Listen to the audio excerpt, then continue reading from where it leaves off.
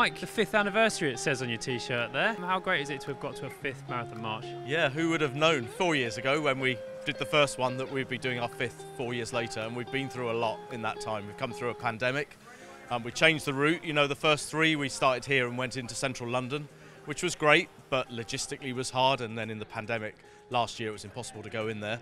So this year we're back to the circular route that we did last year, but we're going the opposite direction. So we're starting here at Selhurst Park, finishing at Selhurst Park, taking in all the local sights and sounds of Croydon, Bromley, up to near the training ground, around all sorts of parts of the local area. So great experience for everyone today.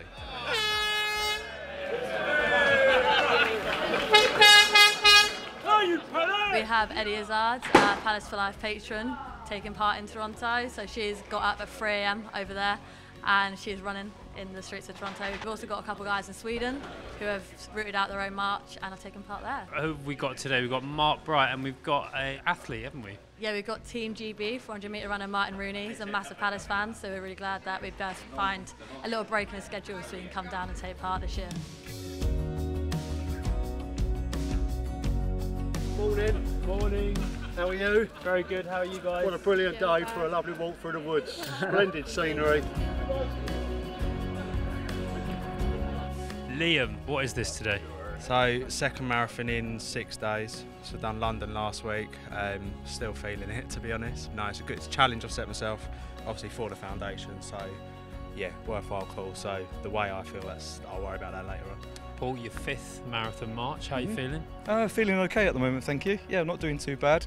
It's been quite a nice walk across the woodlands out by Shirley and Addington. Your dog's in the bag already? Yeah, absolutely. She's done 6 miles though, and she's only got very small legs, so yeah, it's not too bad.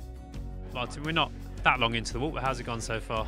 It's all right. 10k I think it is at the moment. I think that's kind of my limit that I've done in the past, and yeah, the next 30k is going to be interesting. Fitness-wise at the moment, like where are you at? I'm kind of like semi-retired. I wouldn't class myself as a professional athlete anymore, but I'm still training. I'm still like doing a lot of circuit work. It's just a nice opportunity to come and do something different today.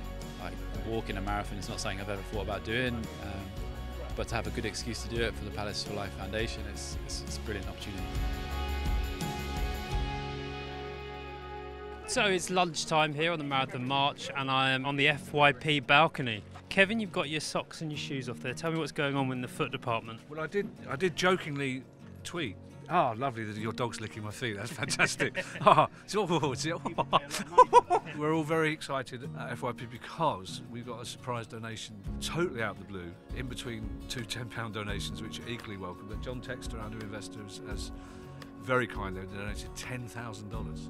It was genuinely really exciting. JD nearly got hit by a car because obviously being JD, he stopped in the middle of the road. Any struggles today? It's actually been all right. I walk quite a bit, unlike Kevin, by the sounds of things. So yeah, it's been good. The weather's helped. It was a bit murky this morning, but in terms of comparatively to last year, it's a lot drier, so that's helped a lot. Hi there. Ed, you're the wrong way up. I'm doing all right. Yeah, am I the wrong way up? I'm the wrong way up. You're quite right. What time is it now where you are? Toronto, is it? Yeah, Toronto, Canada, so it's 7:40 and only 9 miles to go. Listen, it's a great cause, as you know. You're very supportive of us and we really appreciate that. Just had a quick chat to Ed. She's in Toronto, enjoying that over there. A bit rainy, but it's dry here. Just had some interesting conversations, find out about why people are doing it, and you know, it's like it's brilliant. Yeah, so I'm going to push on and try and break my record.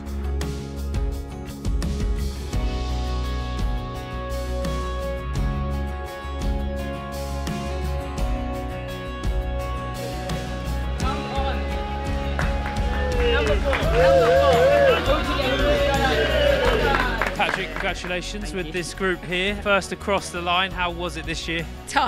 Tough to be honest. Pushed myself to the limit. Last year felt alright, I'd done 30-mile walk the week before, but this year I didn't have a chance to do any training. You know, worked hard to earn the donations back for the foundation. 2 marathons in less than a week? Yeah, everything hurts. My legs, they feel like they're going to jelly, but they're all right. I don't know how I got through that. Working at a club, doing it for the foundation, that's what it's all about. So I'll worry about the aches and pains tomorrow. How are you feeling? I feel awful, but I'm glad I did 24 miles. 24 miles, that's what I did. So a pretty special day for the Palace family. Yeah, most definitely. You met some incredible people.